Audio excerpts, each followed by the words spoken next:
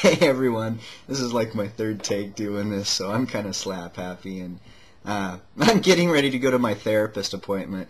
Actually, I've got both my therapist and my doctor's appointment this afternoon, and I was just grabbing a quick bite to eat, and I went to put some salt on the rice that I had just heated up, and the top on the salt shaker came off, and the entire contents of the salt shaker, which I had just filled a week ago, poured into my bowl. This means one thing: one of my children is going to find their bed short-sheeted in the near future, because this was a deliberate act on somebody's part. Yeah, we were having a discussion a couple of weeks ago about some of the pranks that I did when I was a kid, and apparently somebody took my story of leaving the cap off at school to heart and decided to try it on me, because I'm the only one that uses that salt shaker. Anyway, so not a whole lot has changed since my last video. And the issue with the kids' father still is kind of problematic. He's been a little more distant from us than he had been previously. He and Christine had gotten into an argument, and the kids saw it, and it was really a bad thing. But now that we've got the kids with us full time, they're not having any issues, at least none that they're letting on about. Yeah, physical changes. I haven't noticed anything really drastic. I'm starting to get some hairs on my forearms that are darker and longer than the blonde ones that I grew up with. My facial hair, I have to shave about once a week now, or else I get the scraggly patches that just make me look like an adolescent, and I don't care for them, so I shave them off. Oh, I don't know if this is TMI, but I'm starting to get some frickin' long nose hairs. They're just, oh, I never thought that I'd get old man nose hairs, but I'm starting to grow them, so that's kind of a side effect I wasn't quite looking for.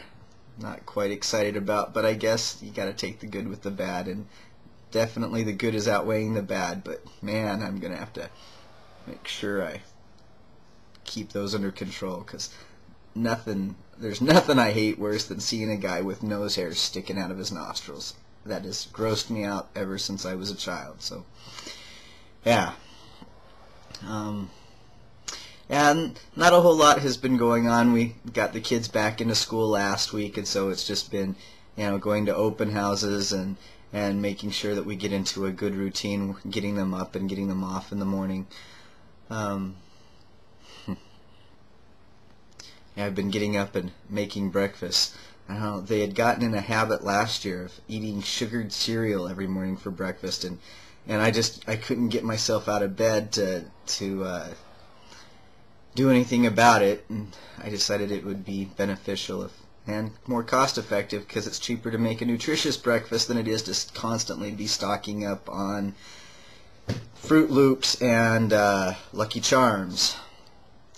Yeah, but the kids do better if they have a more substantial breakfast under their belt when they go to school. So I've been getting up and getting ready, and then getting breakfast started for them. So hopefully I can keep that up. I want to keep it up. Other changes. I'm trying to decide whether I want to go and get top surgery done first or bottom surgery done first, because I really want to get my gender marker changed. Unfortunately, in the state of Michigan, from everything that I've read from the different groups that I've subscribed to, you have to have bottom surgery in order to get a court order saying that you can have your gender marker changed. Now, I was born in Utah, so technically I could just go to Utah and have the courts there issue a gender change for my birth certificate, but I haven't been able to find any information on what minimum requirements the state of Utah has for changing your gender marker. So if any of you guys know what the state of Utah requires, please give me a message. Drop me a line, because I I want to get the gender marker changed, and if that means doing bottom surgery over top, I can't afford both surgeries right now. It's either one or the other. I'd love to have it just be top surgery because I'd like to get those things removed and out of the way. They're distracting, and I can't stand to see them. But if I have to live with them in order to get my gender marker changed a little bit sooner, that's the direction I want to go. Currently my insurance is covering my my testosterone. I don't know why, but it's only costing me $15 a bottle for my testosterone. But there's no way that they would cover top or bottom surgery unless I could get a doctor to be willing to say that I need a hysterectomy because of X, Y, or Z. But I'm not one to, I don't know, I hate having to lie. I hate lying. So anyway, if you guys have any ideas, suggestions, comments, I'd really appreciate it. I can't think of anything else right now, and I really got to get headed out. But I just wanted to let you know that things are going well, and one of my children is gonna be waking up in a wet bed or something. I got to come up with something. I can't believe they took the lid off my salt shaker.